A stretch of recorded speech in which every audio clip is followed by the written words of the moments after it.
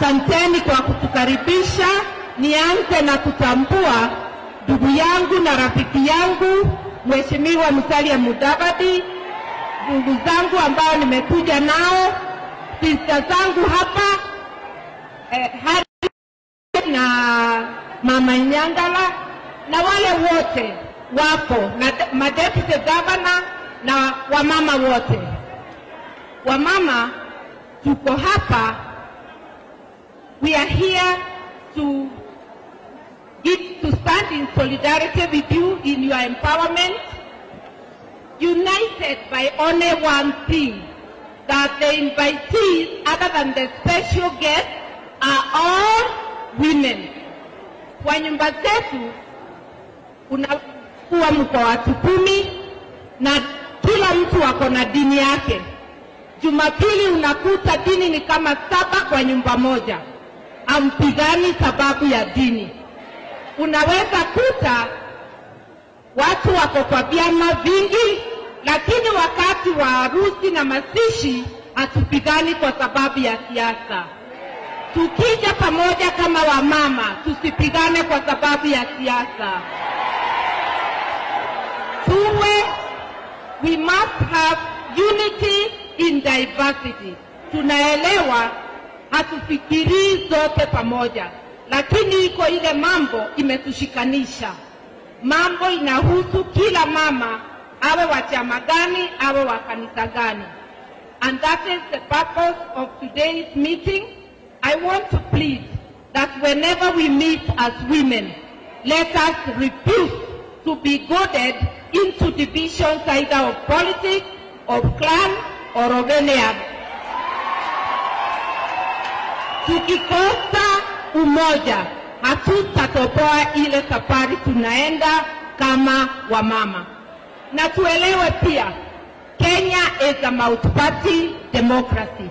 Haiwezekani zote tuwe ni wa chama moja au mlengo moja. Therefore, when we meet in public places, we must respect one another. I have worked with my brother Musalia for a very long time, na ni rafiki. Today we are on different sides of the political divide. He doesn't become my enemy because of that. He remains my brother. So, wamama, tusisahau sababu ya kuja hapa na tusikubali roho zetu zichemke. Tusahau ni nini zituleta hapa. Mlikuja kama marafiki, mwende nyumbani kama nani? Mimi nataka kusema machache tu. An empowered woman is empowered socially, economically, and politically.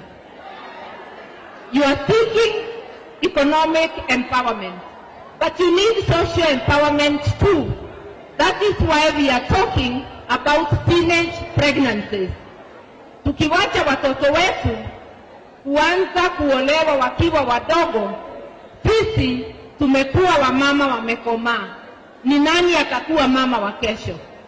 So we have to look after our social issues, we look after our economic, we look after our politics.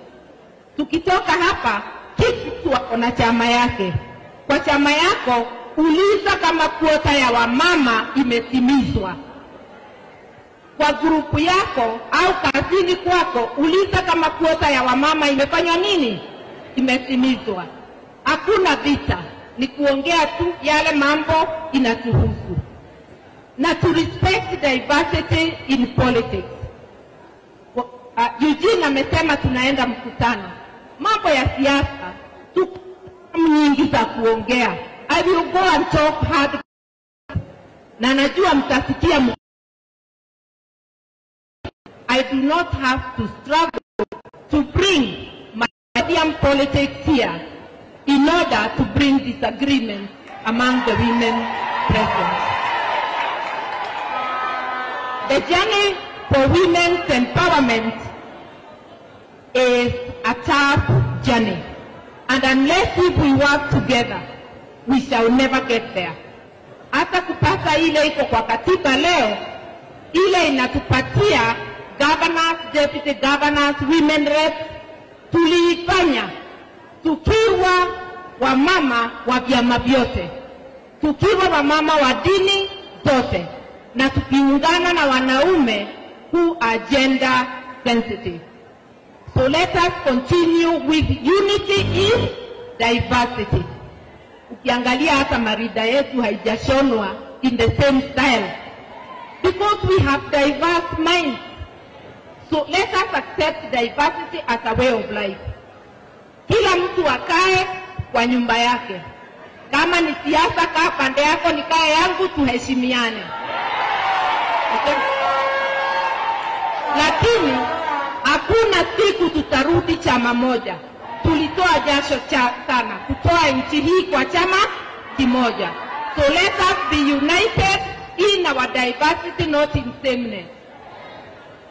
Fellow women and the men who are supporting us, this should be a very happy occasion where we hug and smile at each other.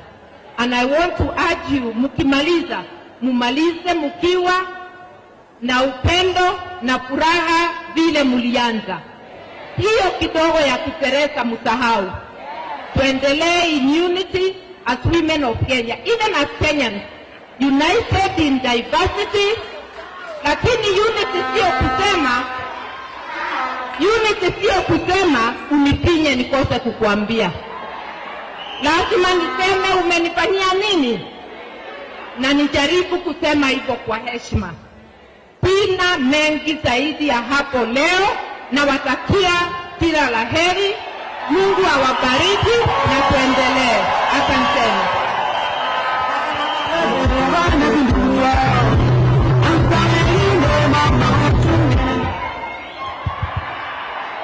Hello, Mama Martha, thank you for your wisdom. Tutaendelea tukiwa pamoja. Shikario. Babolanga, kubeshi. Mole. Tukue kitu kimo. Shetani asiingie. Na saa hii nachukua fursa hii kukaribisha mgeni wetu wa heshima mwenye amekuja siku ya leo, Mheshimiwa Musalia Mudavadi.